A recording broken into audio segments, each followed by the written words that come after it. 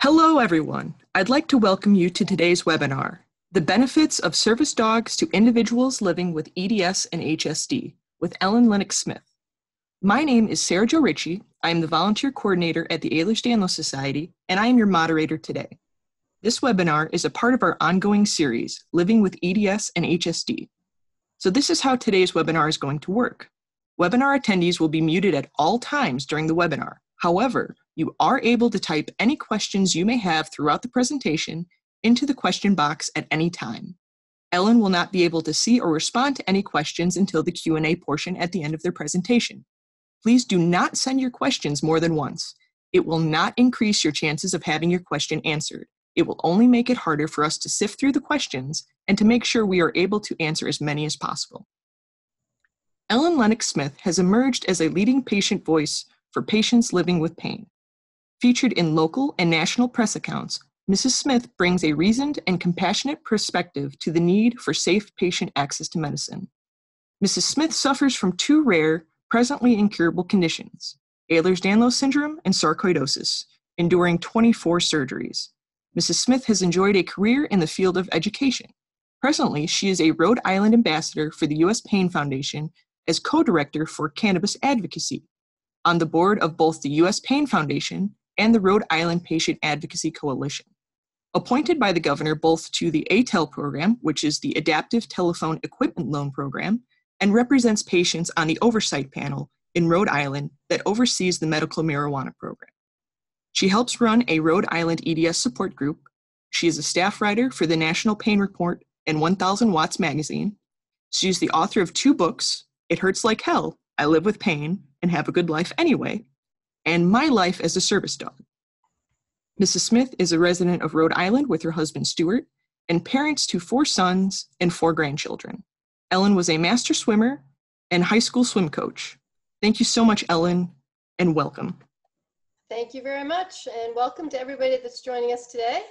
I would like to just begin that we all have to give our disclosure. I have absolutely no financial ties with anything. Everything I do is to literally pay it forward in hopes that each of us will lessen the journey of some of the horror we've all been through with this condition, waiting to be diagnosed and so on. So everything my husband and I do is totally just to share and to pass forward and on a volunteer basis. So I'm going to start today a little differently than I did at the Tennessee conference. At the conference itself, I dealt with only my personal experience of getting a service dog, which is through an agency. So I want to add this time, through advice of somebody else that wrote in, which I appreciate, other ways that you can also get a service dog. So the question is, can you train your own service dog? Under the ADA, people with disabilities do have the right to train their own service animals and are not required to use a professional service dog training program. There is no legal service animal certification as of September 12th of 2018. However, as we talk about this, it doesn't mean you can just take any old pet out, call it a service dog, have it misbehave, and think that you're going to be able to bring it into various places. It's important that you have a well-trained animal to be accepted into, let's say, a restaurant, into an airplane, and so on.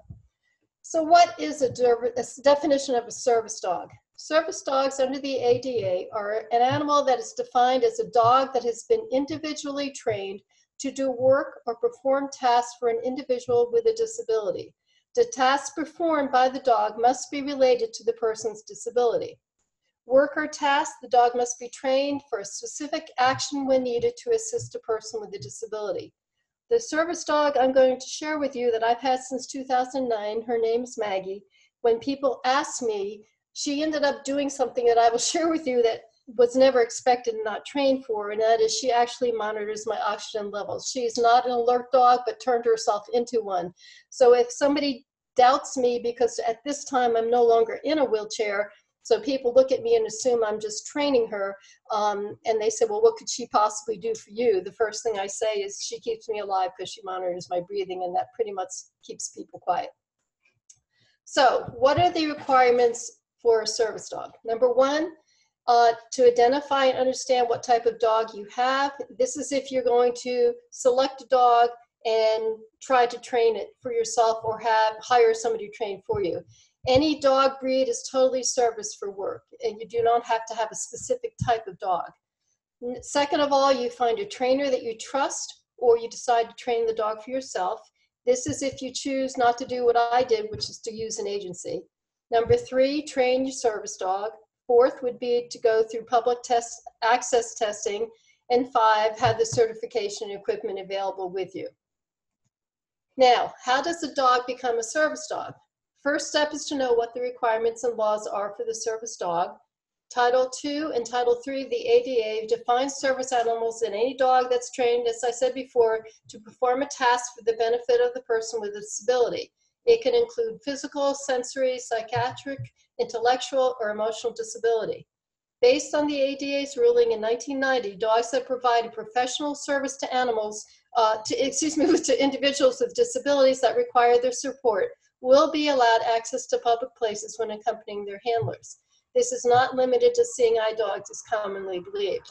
So Maggie, who I will introduce you to shortly, has literally been in the White House. The really cool thing is I could not do stairs at the time, so we actually had to take the service elevator in the kitchen to get upstairs in the White House, which was really neat, and got to meet the Secret Service and people we never would have met. So you're going to have experiences with a service dog that take you into locations that are different than usual. She's been in hotels, planes, trains, and I'll show you pictures of those various things. So step 1, if you're choosing not to use an organization and you're choosing to either train a dog yourself or hire somebody to, would be number 1, identify the understanding what type of dog you have.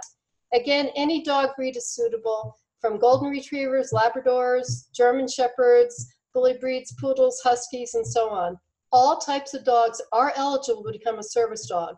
The laws do not include dog breed restrictions or weight discrimination. If you don't know the breed of your dog, you can require simple DNA tests if that's going to provide you more information that you would need. You're going to identify and understand what type of dog you have continued. You should be aware of your dog's health conditions to confirm the age and the health of your dog is going to be suitable for the job and to prevent adding strains to the service animal's health and also to you with your condition. It's important to test your dog's personality, make sure that he or she has a good temperament for service work. Dogs who are aggressive or easily scared may not work as service dogs until their public temperament improves. Moving on, step 2 is to find a trainer you trust or train the dog yourself. You can either adopt a trained service dog from a reputable trainer and bring your dog to a trainer. It's your choice. Did you know that you can train your dog yourself under the service dog laws? In the United States at this time, there are no ADA certifications for service animal training. The community itself is self-regulated and includes minimum government regulated standards for training. If you find that you would rather train your dog yourself, you are not only welcome to do it, but it can also help increase the bond between you and your service animal. Step 3 would be actually training the dog. Most of the time would be spent on this. Putting in enough time to train your future service dog is a crucial step. While the United States has no minimum requirement, international standards suggest approximately 120 hours or over 6 months of training. Just to give you an idea, the dog I have that came from Needs was trained for 18 months before she was matched with me. It is recommended that at least 30 of these hours should be spent in public to help train the dog in moments of distraction and any surprises that come their way. The most important task you teach your service dog is tasking or learning specific skill that will be performing to help assist you with your disability. Some tasks may include sensing of a medical alert, tactical stimulation during a panic attack, or grounding or blocking in public areas. We'll explain that in a bit.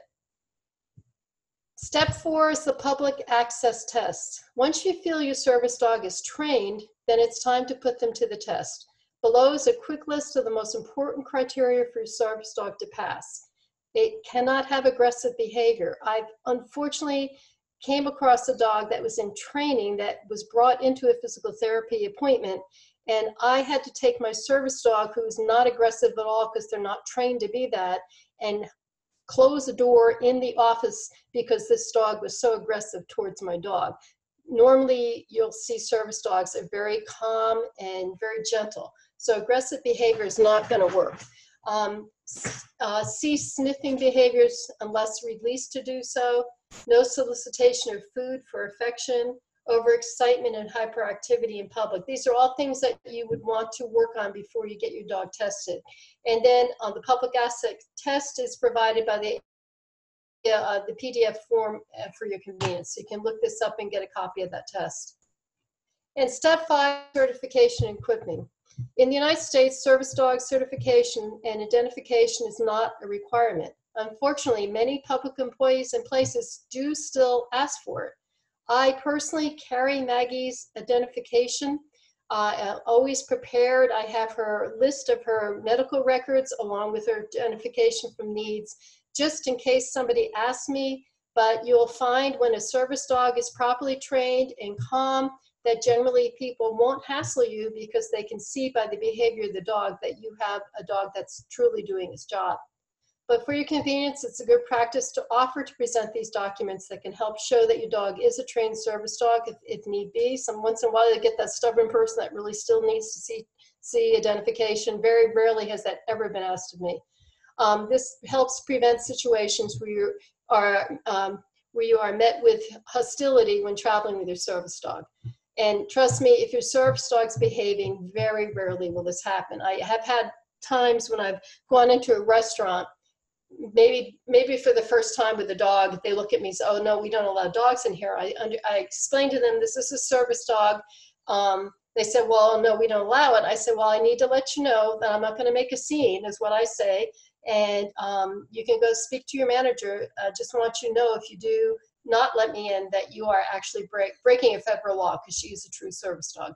That usually gets me a seat in about 2 minutes from the manager, because sometimes they just don't understand that. And generally, Maggie will go lay down under the table.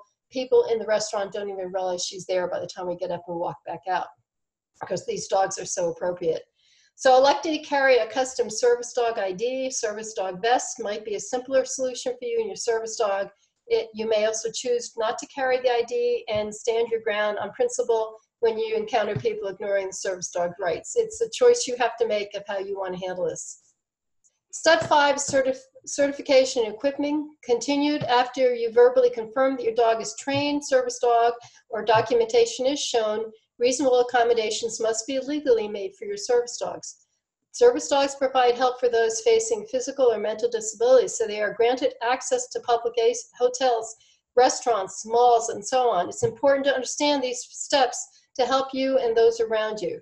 So don't feel embarrassed. I have taken Maggie absolutely everywhere with me. There are 2 places that you must get permission for only in this country with a service dog. One is a private home. You must have permission to go into that home if there's any question about that. And the strange thing is, the second one is a military base. You must ask for permission onto a military base. Otherwise, that service dog has permission to go everywhere you go. And when I'm on a plane, you'll see in a minute a picture of her. She sleeps literally at my feet on the plane. So what can be asked of you about a service dog? Number 1, they can ask you, is the dog a service animal required because of the disability? If you say yes, then the second question they can only ask is, what work or task has the dog been trained to perform? The dog, excuse me, not the dog. That's it. That's what they're allowed to ask you. They don't have to ask about your disability. They should not be asking you personal questions. They cannot documentation does not have to be requested. The dog does not have to demonstrate a task for somebody else. And if the disability is obvious, the person cannot be asked what the disability is. So I'm now going to focus on the difference of taking a dog that has been trained by organization instead. When I chose to get a service dog back in 2009, I had met a young girl in our state, the only person at the time I met that had Ehlers-Danlos, and she had a service dog. We had a dog that was getting old and being about to be put down. I was in a wheelchair. I was not doing well. I had been having a number of surgeries for my legs at that point and really not doing well at all. And I was nervous about it, but thought, well, maybe this would be the answer, to get a service dog in my life that could help me. but I felt like maybe I'm not bad enough, maybe I don't deserve this, what happens if I don't pass? And it became kind of a stressful thing to wonder if I should even be applying. Am I being selfish? I didn't know how to feel about it. So I'm going to tell you the story of how I got, this is the picture of my Maggie, who now is 11 and is about to be retired within the year. I've had to go through another second interview to replace her with a new service dog. Just so you know, it's breaking my heart to even think about leaving her home someday, but you do keep your service dogs after you are done with them, and they get to stay home and retire with you. But it still is hard for me to imagine not to have her by my side. So if you use an organization similar to NEEDS, and there's many different organizations out there, these dogs are taken from their parents when they're around 6 weeks old. They're sent to what's called a puppy house for NEEDS to observe their behavior. Then if they seem to be looking like their potential service dogs, and only 40% of them actually make it to the full range of being a service dog. The one I was supposed to be matched with failed its very last week of training and became too distracted with other dogs around and got nudged down to becoming a therapy dog and went to a child in the state that has autism and literally turned that child's life around, but did not qualify to stay as a service dog. So if they pass the puppy house screening, then they are sent to a prison to live and train from Monday through Friday, and then on the weekends, a volunteer puppy trainer comes and picks the dog up on the weekends and brings it back and takes the weekend to socialize the dog out in life to try to get them used to it. Service dogs are trained to pick up dropped items, to retrieve objects off the tables and the counters, like maybe you need your phone. They can turn off light switches on and off. They can push the automatic door buttons on those heavy doors for us, which are wonderful. I have a rope on my refrigerator. She tugs at the refrigerator door. She can open cabinets. And one of the funniest things is they bark. They bark when they play, but otherwise these dogs are very quiet and they will bark on command as a source of help for you. When I first came home with a service dog, I realized it was just not me learning how to use it. My husband had to learn too. We were living on a farm at the time, and he went outside on the farm and I was in the wheelchair and I needed help. So I had Maggie start barking to get his attention. He came in about an hour later. I said, "Gee, did you hear Maggie?" He said, "Yeah, I heard her barking. That's so weird." I said, and I had to remind him that meant I kind of needed your help. So it's a whole family adjustment when you bring a dog home to all learn to work around these commands and what they're supposed to mean. So most NEEDS dogs are purposely bred. The dogs are tested for temperament, health, behavior, history. Puppies are 8 to 10 weeks old when they're taken. Right now, they tend to be mostly black and yellow labs. Guiding eyes for the blind takes the more aggressive looking ones. The quieter ones tend to go towards NEEDS for service dogs. Some become hearing dogs, and many of those come actually from the shelters for hearing dogs from NEEDS. We don't need this picture in here, but I thought it was so adorable. This is just the early learning center at NEEDS, a picture of some of the puppies that are in the process of being trained to someday possibly be a service dog. When they go off to the prison, 95% of the NEEDS dogs are trained in these prisons in New England. NEEDS expert trainers, they come and train these prisoners. It's a very elite, wonderful program in the prison. Very select prisoners meet the criteria. They provide consistent training due to the free time during the week and profound effect on these inmates. Many of these people who get selected to work with these NEEDS dogs end up going out in society when they're done with their sentence, and they go out and find jobs working with animals, which is really exciting. So it's a very elite program for them. This is just a picture of a prisoner working with a puppy.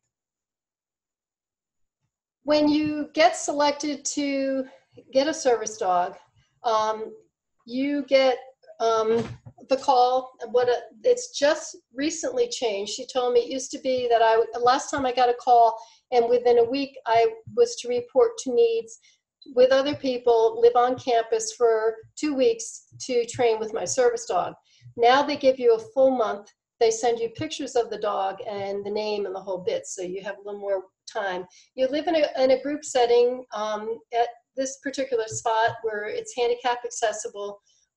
You do hands-on training with the dogs. You literally take field trips into the stores, into restaurants. They want to try to mimic all the different possible situations you might be in, so you understand how to work with the dog with them. The funny thing is, you have to catch up to the dog. If you do it this way, these dogs are already trained. It's you catching up to the skills they have and learning to take the skills that they have to work with and how to accommodate them to the needs that you would have. We have educational classes, including medical care and grooming. Maggie gets groomed every day because she's out in public all the time. I not only brush her every day, I wipe her down with a wet cloth to get as much of the dander off of her too. So you want to keep these dogs as clean as possible. And they're very careful about the weight of the dog.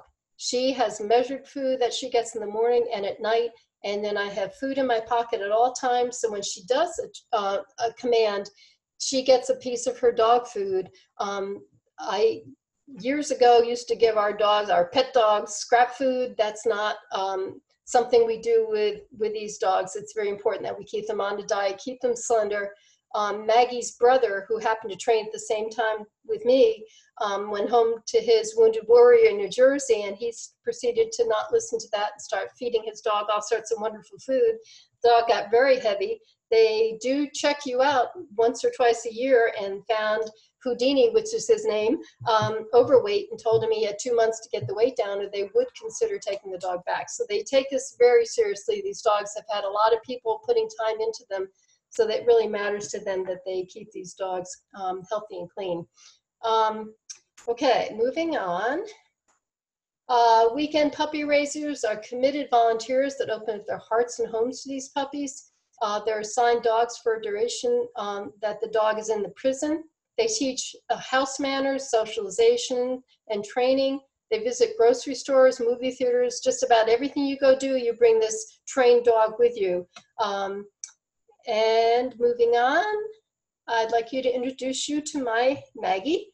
This was taken when she was first trained and she and I were meeting each other. And this is a picture of Maggie and I meeting for the first time. They try very hard to not have the dog bond with anybody until they meet their match. They're very, very careful with a very long interview. It was at least a 2-hour interview to listen to you, to measure you, your height, you know, how far down you can reach and so on, to try to get a dog the appropriate size and the appropriate behavior to help you out with your disability. So let me run through some of the things that we did in those 2 weeks of training. This is Maggie showing me at the time I was wheelchair bound. This is Maggie showing me how she, through command, can turn a light switch on and off. When you can't get up out of that wheelchair safely, it's a wonderful thing to have on. If you notice on the right-hand side, you'll see this green leash. For those 2 weeks that Maggie and I trained together, she was literally tethered to my wheelchair and with me at all times. 4 of us stayed in the same house together. We each had a service dog. They were not even allowed to play together at that time. They all slept quietly under the table when we ate, and they just focused us on bonding with our dogs and not having them socialize with other animals at the time. Since then, they're all good friends. This is a picture of us learning how to get in and out of a van on a wheelchair. Here's a picture of all of us. In fact, the white lab on the right, that's Houdini, which happens to be Maggie's brother. This is us going into a restaurant and getting the feel of what it's like to walk around with a service dog. This is us going through a local street. If you look behind me, you'll see my buddy who has Houdini, her brother. I don't know if he gave the command and gave him permission to be pet or not. Generally, a service dog is going to ignore other people except you. Unless you say, if I want Maggie to socialize, I'll say, Maggie, say hello. Say hello over there or over there, and she'll know that's meaning it's okay to go over and wag her tail and get loved up. Otherwise, she will just wait for me to give her a command with that outfit's on. This is a picture of her opening a door. You'll notice there's a rope on the door, so there's many different things you can do with these service animals to get the help that you need. On the right-hand side, she was being tested. This was her trainer, Erin, who had spent many months with her. But now that Maggie was being matched with me, What she was trying to do was distract Maggie away from my command. My command was down and stay. And she tried as hard as she could, and Maggie listened and stayed in that position until I gave her a new command. So the bonding had already begun. And this is just another of her picture of lights on and off. We stayed on campus, and wherever you go, if you're going to be getting a service dog, there's various circumstances in terms of housing. All the dogs came to us. None of them have ever been on furniture. All four of us that trained together totally cheated. The first night we had our dogs with us, we all invited them up on the bed to get close to them. I invited her up and woke up at I think it was 2 in the morning with her still plastered in what it's called spooning, laying against the side of me, next to me through the night, which was pretty darn special and a very wonderful feeling. When you go to training like this with a service dog, they do allow you to go home the first weekend, bring your service dog home with you, introduce the dog to the family. So this is Maggie meeting my husband, and this was Maggie meeting the dog we had at the time, Bear. And it's really nice. We have another rescue dog in our house right now, and it's nice that Maggie has a playmate. She's not always working, although whatever I do, she's always keeping an eye on me, but it's nice that she has time so she can play with other animals and be a dog too. This just happens to show you a picture. This is Maggie and us on the right, and next to her is her brother Houdini, and this is Wendy and Karen that have their dogs here. And we've all, when you go through a program like this, you kind of become very bonded with these people. So not only did I gain Maggie as a service dog, but I gained these 3 other friends, and we've had many times we've actually gotten together and had our dogs all play together. So how did she make my life easier? She opens the refrigerator, and inside the refrigerator, I put my medicine in this pack that goes right in the door there. She's able to open the door with that and then hand me the medication. To give you an idea of how attentive these dogs are, one night I went to go to bed. I found her sitting in front of the refrigerator. I called her to the bed, and she didn't move. I called her a second time. She sat on the floor and did not move. I turned to my husband. I remember saying it. I said, oh my God, she's turning into a bratty teenager already. And then it dawned on me, I had forgotten to take my medication. Maggie was not allowing me to go to bed until I came back into that kitchen, commanded her to open that door and get the medicine out. So I was pretty impressed. I really have to listen to her more than I realized. Because when you're in a wheelchair or you have trouble bending with our condition, she picks up her own bowl and command. She picks up pieces of paper, pens. One of the funniest things when I first came home with her, again with my husband, was he has a tendency to take a shower at that time and drop everything on the floor and go in and take the shower. And all of a sudden that day I'm getting socks and underwear and pants, and she brought absolutely everything he had dropped onto the floor into me.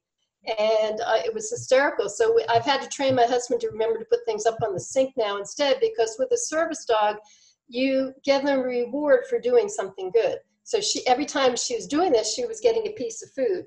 And I had to be very careful not to let her get overweight. So we corrected that with my husband. At the time when I got Maggie, this isn't the greatest picture in the world, but this is me in a hospital bed. This is an air mattress that at the time I was using. At the time I had 2 leg braces. I would get the braces all the way off, and then suddenly remember I'd forgotten to press the button down here to turn the air mattress on. I'd have to put my braces all the way back on, get off the bed, bend down. So I took her skills and taught her to train with her nose, to turn either her nose or her paw to hit the button and turn the air mattress on for me. So I never had to worry about putting everything back on again for making that mistake of forgetting. And this is just a picture of Maggie. To give you a quick story, when I first came home with her 6 days later, I would not have been here anymore. It was Thanksgiving morning. It was 4 in the morning. I woke up and I kept thinking, why is this dog laying on top of my chest? At that time, when she came home with me, her command was to be on the floor next to the bed. But it felt like she was lying on top of my chest. I finally opened my eyes and realized she was next to me. She had jumped up onto the hospital bed and was working to reposition my head to get the airflow back. If that tube you're looking at is a BiPAP machine, which is like a home respirator, it forces air in and pulls it back out. And despite having that machine on, my sternums was slipping in at the time, my trachea and hyoid bones move, and it can cut off breathing. She somehow had sensed this. She had not been trained to be an alert dog, jumped up on the bed, repositioned my body, and brought the airflow back in and saved my life. Then the doctor said, let's not wait for her to jump on the bed. Let's have her sleep between you. So if we spent years of Maggie sleeping between my husband and I cannot, in this picture, have her do what she's doing there. She can no longer get on top of my body at all because my body's so vulnerable that the chest will just cave in. The past year, with her aging, she's now sleeping on the floor by choice, which breaks my heart a little bit, which tells me I know that she's ready for retirement. She's getting older. This is a picture of us when we go to the pool. I used to be a master swimmer. I can't use my neck and my arms anymore because of the fusions. However, I am able to kick in the water.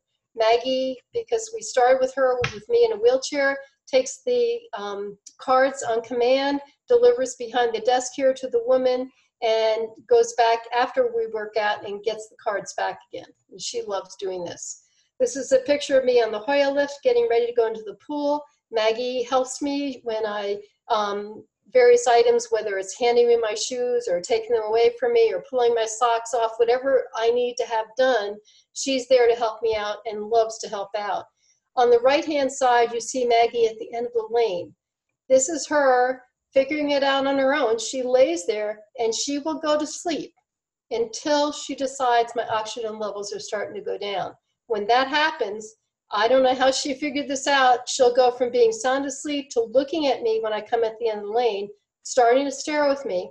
One time I thought, well, I'll just push it for one more lap. What the heck? I know I don't feel great, but what's one more lap? I did the one more lap. I came back.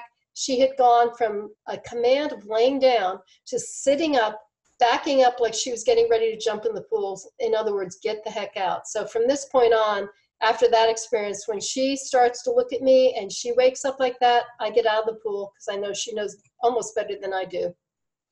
This is Maggie playing. She's 10 in this picture. She's playing with a 4-year-old. This is when she first met the puppy at 4 months, and now this dog's 4 years old over here, and she's able to keep up with him, which is amazing. So it's really important with however you train your dog, have it trained, or you get one from one of these organizations, keep the dog as slender as you can to keep them as healthy as you can. This is us traveling. This is Maggie at my feet on a plane. This is her carrying the tickets when we're heading off on a train ride.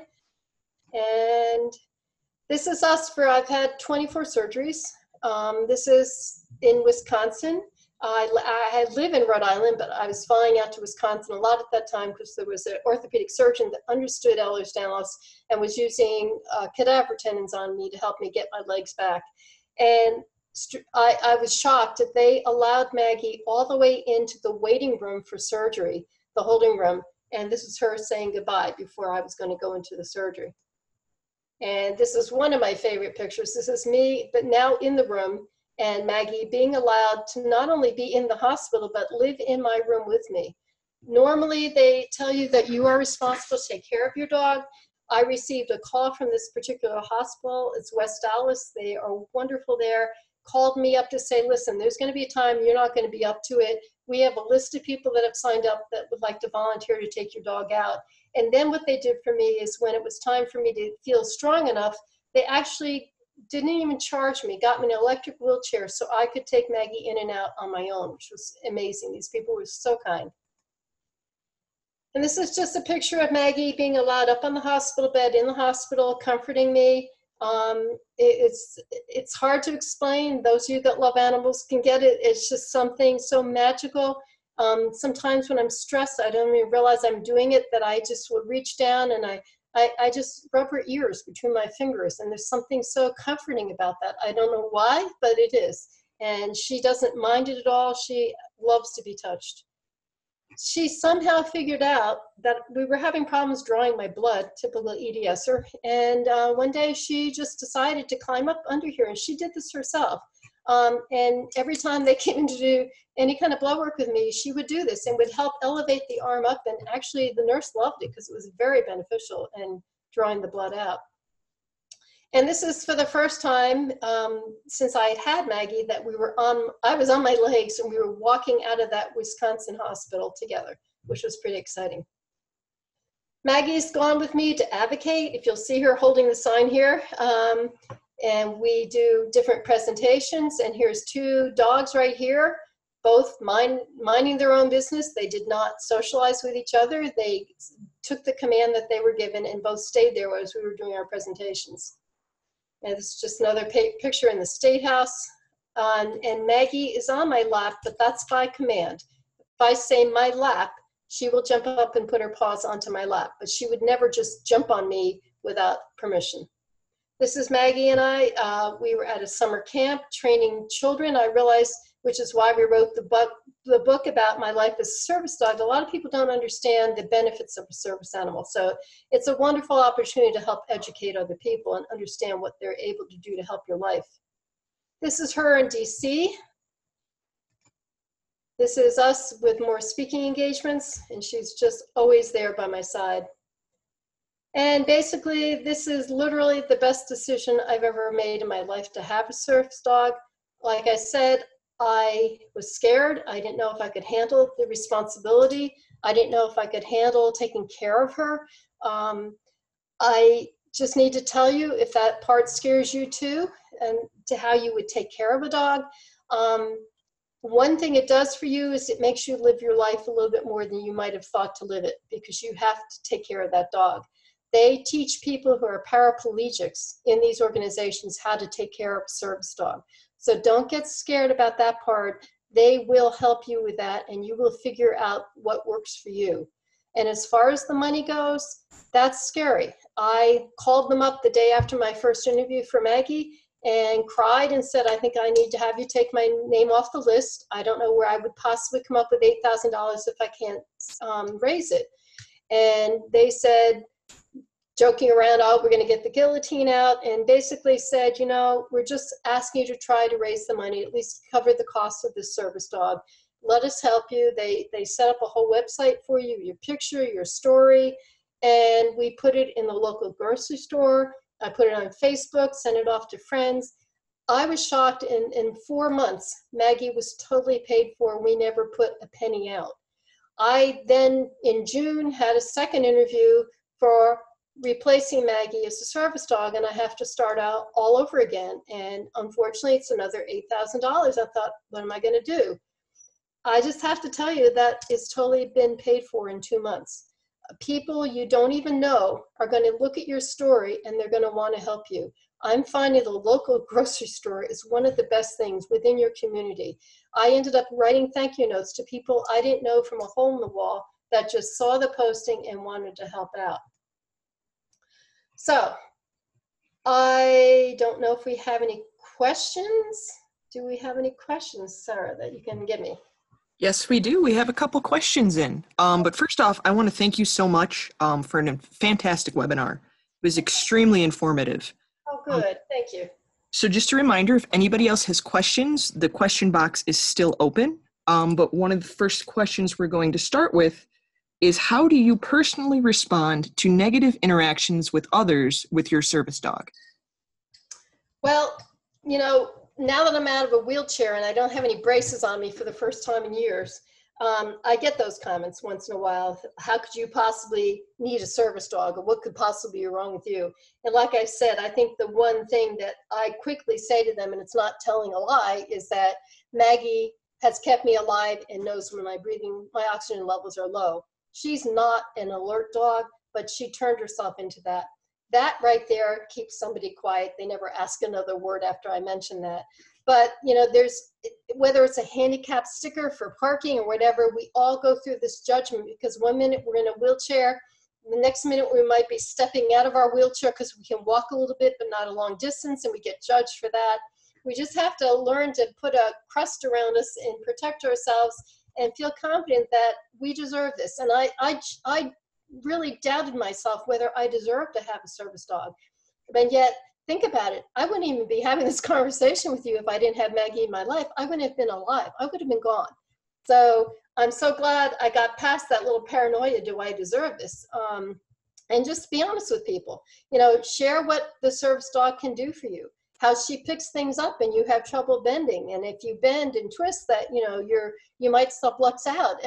And people just can't understand, and it's not their fault, what's wrong with us and why it is life can be so vulnerable. So it's a nice educational opportunity to respond to that in a positive way. I hope that helps. That's a fantastic answer and a fantastic reminder that it is hard to deal with people sometimes, but education and being positive is definitely the best way to handle it. Now, to go off that question, about how long did it take Maggie to pick up on your oxygenation levels? Not very long, because I brought her home. We did 2 weeks of training in Princeton, Mass, which is where Needs is located. We came home and it was 6 days later, I would have been gone. So she picked it up pretty darn quickly. I have no idea how or why, but again, like I said, they don't let the dog bond until they match you. And that is part of the magic. If she had bonded with somebody else first and then got me next, maybe she wouldn't have picked it up as quickly, but she somehow seemed to understand I was her mission, and it was immediate. Wow, that's amazing. That's really special. She's a wonderful dog. Sure is. Now, another question about issues with service dogs. A couple people have mentioned that zoos seem to be notorious for trying to refuse service dogs, citing that it disrupts the other animals. How would you deal with the situation if you were presented with that argument? Well, I've been at a zoo, and what I did is I walked in to where you check in. I said, I'm here with my service dog. She is with me.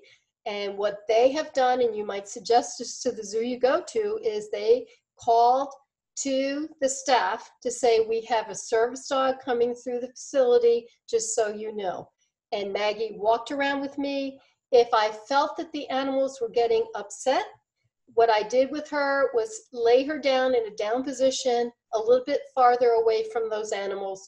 And, that's something you can suggest. If it looks like something's upset, then just offer to have your dog lay down. And not walk up to the, I didn't have her go up and sniff the animals out at all. She was by my side. She's not loose. She's, tethered to me on a leash. So if that becomes an issue, I think that would be the one kind offer.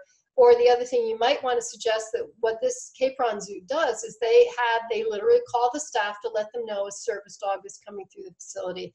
I was very impressed with how they handled that. So technically you are allowed in that zoo with that dog, but I'm sure you all will be appropriate to not let the dog go running up to a cage and scaring the animals. And service dogs don't go barking at other things. That's why they were selected to get to this level of, they are the top of the line. And that's because they have appropriate behavior. So that dog's going to do what you command them to do. If you want that dog to sit, that dog's going to sit. If you say down and lay down and stay, it's going to do that. So, you just show them you have control of that dog, and I think they will get confident with that. And it's really nice for you to be maybe the first person going into that zoo with a service animal. Chances are you won't be the first, but if you are, at least you can show them what we do appropriately with these animals, that we're not there to be disruptive, that we're there to be safe with our own medical issues.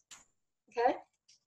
Wonderful. Thank you so much. Now, we've gotten this question a couple of times. Okay. At what point in your life did you decide it was time for a service dog, and where do you think our attendees should be focusing their thoughts on whether or not they should get a service dog? Like I said at the beginning, I met a young girl in the state that had a service dog. I honestly had never even thought about it. I used to work in a zoo as an animal keeper back in high school and college. I've always loved animals. I've always had pets all my life. But I was getting pretty scared and lonely and frightened with my condition, and not a lot of medical help at the time back in 2009. And when I saw her with that dog, I thought, maybe this could help me. And it was the best decision in the world to have something open up a handicap heavy door to get things from me. I mean, think about it. She wouldn't let me go to bed because I forgot to take medication. I mean, it's like you have this guardian angel watching everything you do. When I simple little thing. When I go into the bathroom, she comes in from a sound sleep, walks into the bathroom, stands there, politely waits, and then when it's time for me to get up, I can put my hand between her just below her neck, between the legs there, and just for a little extra balancing. And she loves to do that to help me. So it just felt right that maybe it was okay to have this and not. I don't know why I felt being selfish, thinking I should or shouldn't have a dog, but for some reason I put myself through that, and I don't want you guys to do that to yourself. Everybody, unless you, and I'll share two things in a minute about particularly needs. It's, these dogs are there to help you. They want you to have this help, and people with Ehlers-Danlos, at least at needs, are finding that they tend to get approved. However, there are two things, if you say to them, they're going to tell you they can't do this for you. One is needs does not do balance dogs. So that if you see a large dog with a harness on it, that's for balance. And those are amazing, wonderful dogs. They do not train for that. However, I just gave an example of how Maggie has helped me with balance. When I get up off a chair, when I get off the toilet, she's right there for me. The other thing they do not want to take on is asking for the dog to be an alert dog. Maggie's turned into that on her own. I have no idea how it happened, but they don't take the responsibility with the dogs they train at needs to become alert animals. There are organizations, and I can't think for the life of me, there's one in Pennsylvania that does alert dogs. There's a wonderful movie out right now. A woman I met at the conference suggested I watch it. Adele and Everything After is the name of it. It's a documentary of a woman who got an alert dog for cardiac issues. And this dog would help her and let her know that she was about to pass out so she could get on the floor and be safe instead of falling down. So there are organizations that do train dogs specifically for that too. Did I answer your question? I'm sorry. I think it is. I think while it is good to have recommendations for you, it's also a very individualized case to see when you need a service dog. Yeah, absolutely. But, definitely, I know needs specifically respects Ehlers-Danlos is all over the place. I went for my interview. I'm not in a wheelchair and I don't have a brace on. And I got approved for a second service dog because they understand that our lives are up and down like yo-yos. And they get that. I don't know if every organization understands Ehlers-Danlos as much as this particular one does or not. I'm guessing there's so many of us out there, they probably do. But don't feel like you don't deserve to have this help and this companionship, because it will totally enrich your life, and you will be trained on how to take care of this dog. I know that's a very scary part. You feel lousy. I'm in a wheelchair. How am I going to get outside and take care of this dog? And they will help you on learning how to do that. That's part of the specific training on how to handle this with your disability. Okay? Alrighty, thank you so much. We've got a certain scenario that one of our attendees has found themselves in. What advice would you give a person whose partner is against them having a quote-unquote pet in a flat in the city when you think a service dog could be very beneficial to you? I love pets, but that's not the same thing as a service dog. A service dog is part of you. It's part of your arms, it's part of your legs, it's part of your thinking process. So I don't think you can compare a pet to a service animal.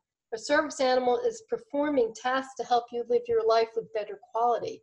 So I would love to talk to that partner and help them understand what it's done for my life. And I'm offering to that person, if they would like me to talk to them, I'd be more than happy to help explain the difference of having a pet versus having this animal. Does that make any sense? Absolutely. And just to go off that, you have your email up on the screen now. So Absolutely. It's perfectly fine for people to reach out and ask you questions that might not have been covered? Absolutely. Oh, thank you so much. Much appreciated. We've got what looks like one last question. Okay. And to you, what is the most difficult part to having a service dog? Probably right now. The thought that I have to, two things, don't laugh at this. When I went through the training, the first day we sat down and got educated, and they said, if you lose your life in the first 3 months, your spouse or partner, whatever, would need to bring the dog back to them and they would have to evaluate the dog and decide if they were going to place it with another handicapped person.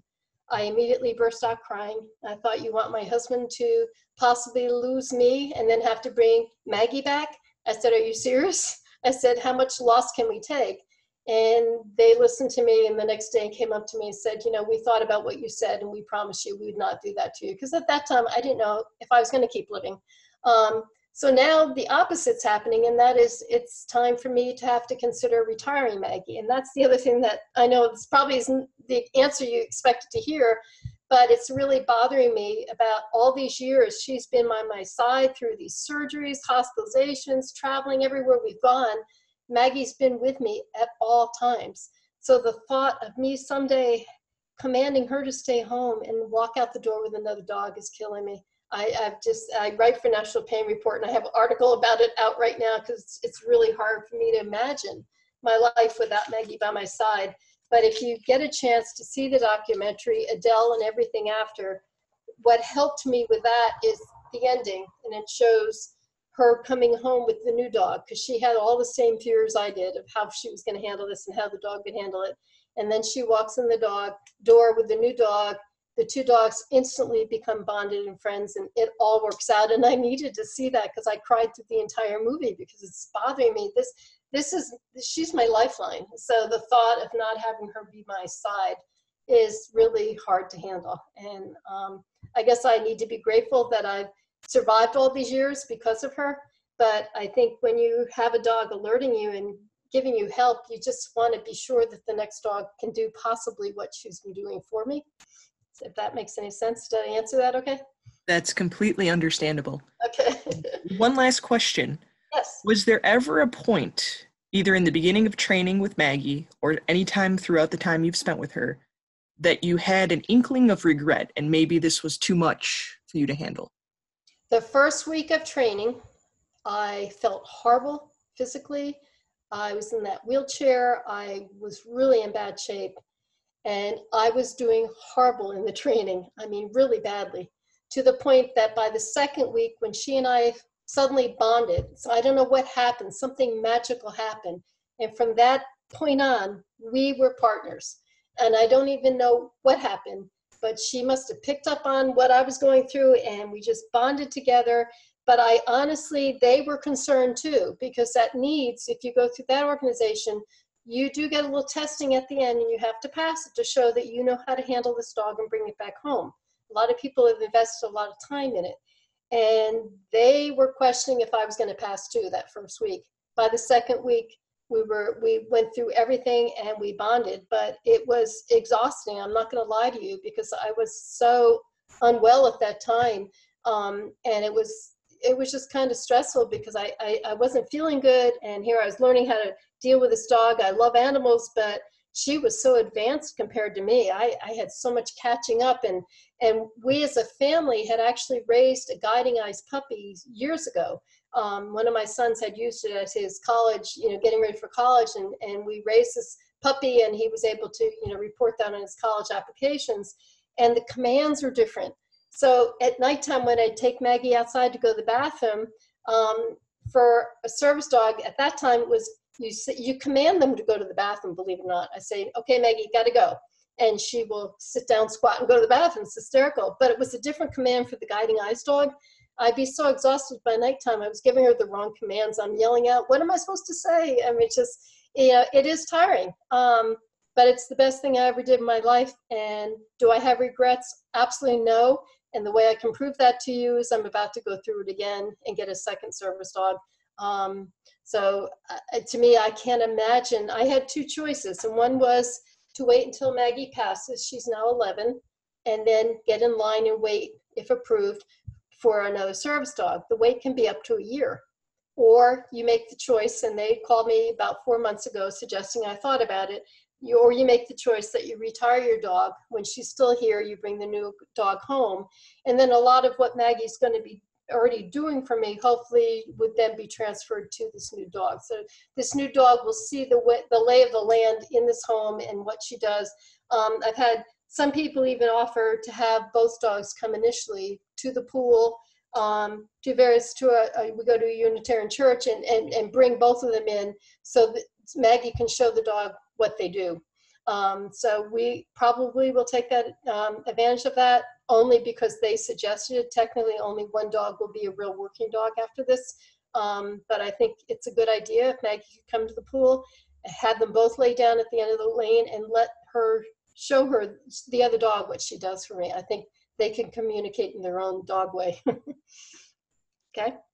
Alrighty. Well, thank you so much, Ellen, but that's all the time we have for today.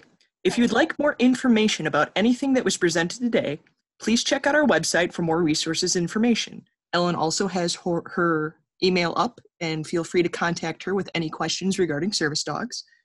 And definitely consider signing up for our newsletter if you haven't already. It's a fantastic source for the most up-to-date information and upcoming events. Our next webinar will be on Wednesday, September 18th. We have Jeannie DeBond presenting the No Pain, No Strain strategy to move pain-free with EDS and hypermobility, a look inside the Zebra Club. You can look out for the sign-up on our next webinar shortly. Thank you again so much, Ellen. Your presentation was extremely informative and very helpful. I hope everyone here today learned something that will help them take that next step towards possibly welcoming a service dog into their lives. Technology permitting, this webinar should be available on our YouTube channel within the next week or so. If you found this webinar helpful in any way, please consider hitting that like button once the webinar is available on YouTube and subscribing to our channel so that you can be alerted to when we're uploading videos. Also, there will be a donation button on our main YouTube page, along with a link in the uploaded webinar. It's thanks to donations that allow us to continue to provide programs like our webinars, along with other great projects and research that we're undertaking. Once again, thank you so much, Ellen. Best of luck with your new service dog. Love and scratches to Maggie. And everybody else has a wonderful rest of your day. Thank you very much. Bye, everybody.